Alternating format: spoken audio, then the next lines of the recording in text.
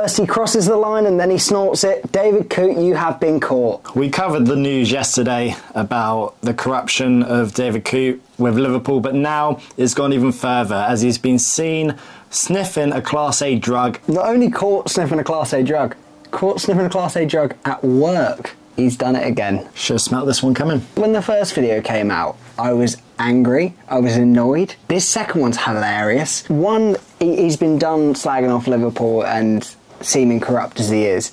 This one has just ruined potentially his life. He's been caught not only snorting cocaine, which for all you kids out there is illegal.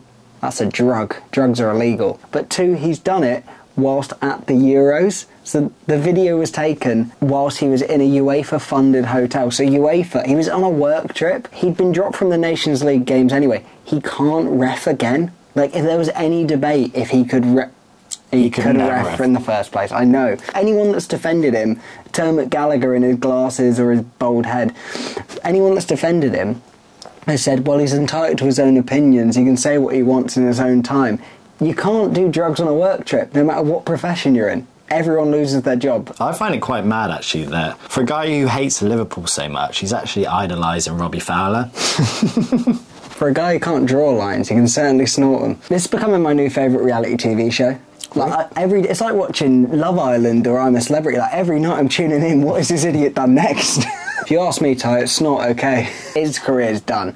If he gets a job in Saudi, I'm rioting, because that's not acceptable. As a ref now, you'd be petrified, because you'd think everything you've done, every message you've sent that is maybe a bit questionable, you think, oh, I shouldn't have sent that, but like, it's never getting out. You don't know what's getting out now. Do you? Have you seen the win percentage compared to Liverpool and City when he refs us? Yeah, theirs was like 100% to us 60 odd. Man City never lost a game that David Coote refereed, which is just absurd. I know they tend not to lose games, but so do we. And we lost 1 in 3 compared to their never losing under his ref. I mean, he was probably high half the time. He doesn't know who was reffing. Apparently the PGMOL knew about this video when it first came out 3 years ago, and because of that, that's why he hasn't ref Liverpool for the last 3 years. I'd like to know the track record of a referee reffing a team and then not reffing them, still being in the league. I genuinely think this is, one, the end of his career. And that's something, can you go to prison for that? He should have for the first thing.